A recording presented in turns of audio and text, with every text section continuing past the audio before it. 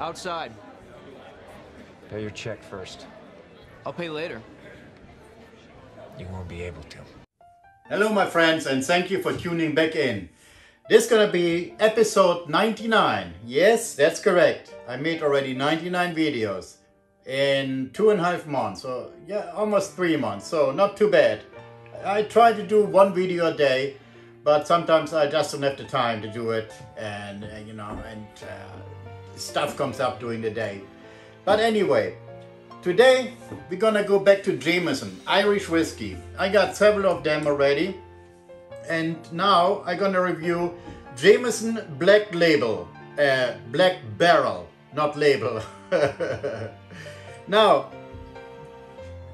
this specific Black Barrel thing is, they take a barrel, then they take a flamethrower to it and charcoal the wood from the inside, 2 or 3 times on each barrel, and then they fill it with Jameson whiskey. You would think that you get the color out of that, but that's not true. This thing is colored. I guarantee you that 100%.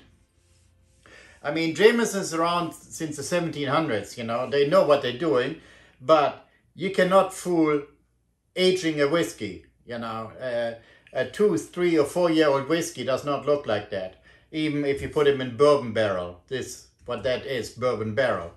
So, long story short, it is a selling point. Research has shown, and tests have shown, and talking to people, doing surveys and stuff, that when a whiskey looks darker, it looks more appealing to the consumer, and they buy it more than a simple, non-colored whiskey. It just doesn't look ripe enough, in the opinion of the people who buy it. I mean, I never personally cared if a whiskey has color in or not. Like, for example, here, this is a 12-year-old one. Now look at that color, It's colored, 12-year-olds don't look like that. Shivers is 12 years old. It's colored, It's just the way it is here. This is non-colored, 15 years old, and you can see a difference, So the coloring, it's they call it 105 or 101, 105, yeah, or 104. It's just a food coloring, It's tasteless, it's odorless. So, in my opinion, it's not a big deal, if something is colored or not. To avoid it, just color the bottle. You don't know, you know what I mean? It looks dark already as it is, or here, You don't need to mess around with coloring. But anyway, let's go to the nose, just have a drink and see what we got here. It's a nice stopper.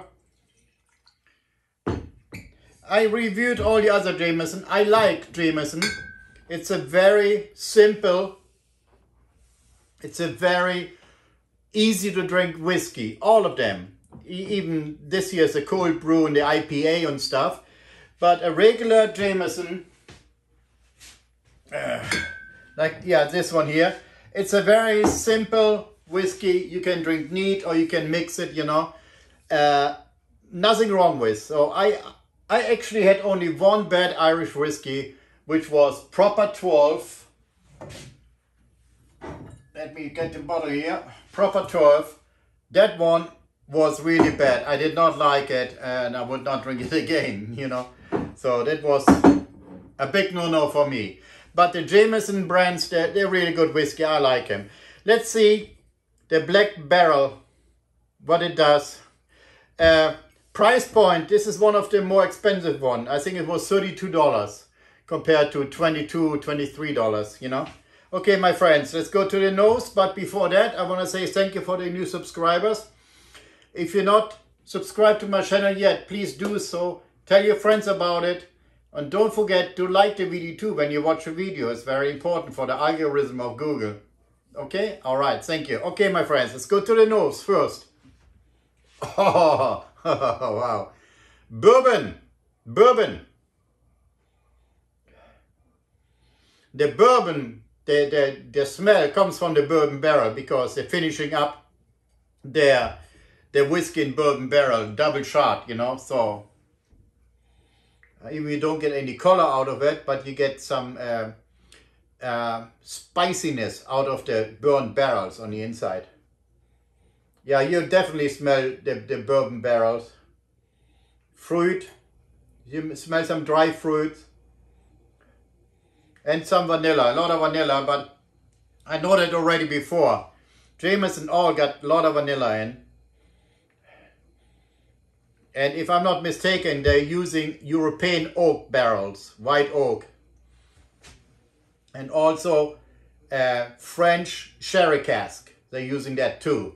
I just don't know right now in what configuration, for what brand. But here they're using bourbon barrels. It's a pleasant smell, it's not bad, but you don't expect the bourbon smell so quick in your nose, especially if you're new to Jameson whiskey. You're drinking all those and you think, oh, they're very mellow, and now you're getting up in a class in terms of intensity, you know what I mean? So it's different, it's nice, so it's a step up. Okay, let's go to the taste, my friends. Cheers to you guys. Thank you. Thank you for being a subscriber.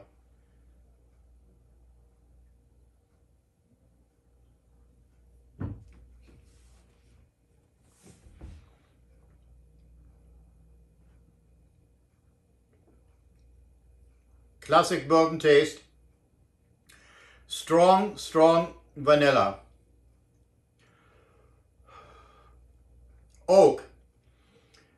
Dark chocolate, bitter chocolate, you know, like the baking chocolate when you bake a cake. Not sweet at all, no sweetness, no. You definitely taste the oak and the burnt wood. You taste that. It's good. It's a good whiskey. I like it. Yeah, the finishing is it stays with you. Does not disappear as fast.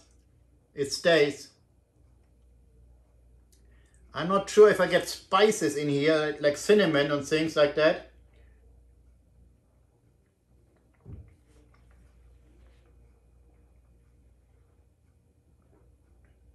Yeah, the burnt again, the charcoal, yeah. The charcoal. Really, really good. Yeah, if you're into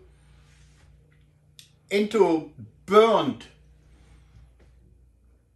like a burnt steak, the black stuff on the steak, when you take a bite out of it and you get the burnt charcoal in your mouth, that's how it tastes. It's barbecue burnt taste. A hot dog, a bratz, whatever you put in it on your outside grill, and this burns a little bit. That's how it tastes. So it's a unique taste. It's not even close to any of those. It's a good taste. I like it. If I wouldn't know this is an Irish whiskey, I would think it's a classic bourbon, you know, from Kentucky.